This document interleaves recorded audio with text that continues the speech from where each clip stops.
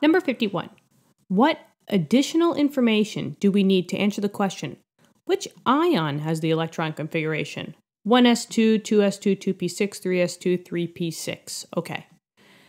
Now, the question is hidden, well, the answer is hidden in one word that I highlighted, and it is ion. What's an ion, guys?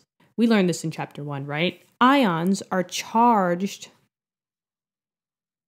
you could say atoms. So it's basically atoms with a charge. Either an atom lost electrons, making it positive, making it a cation, or it gained electrons, making it negative, making it an anion. So they're saying that whatever atom we're talking about here that has this electron configuration is a charged atom. It's an ion.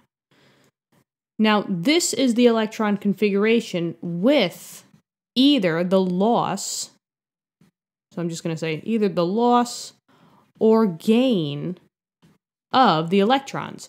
Now, if I can follow the atomic number, because that's how we do electron configurations, we would end up at 3p6. 3p is right here, and it's 1, 2, 3, 4, 5, 6. So you're at argon. Basically, whatever this ion is acting technically like argon. But now, who is it, right? It could have been chlorine, who gained an electron to bump it to argon. It could have been sulfur that gained 2 electrons, 1, 2, to get to argon. Could have been phosphorus, who gained 3. Or it even could have been potassium, who lost 1. 19 goes down to 18. So what are we getting at? What additional information do we need? We need the charge of the atom.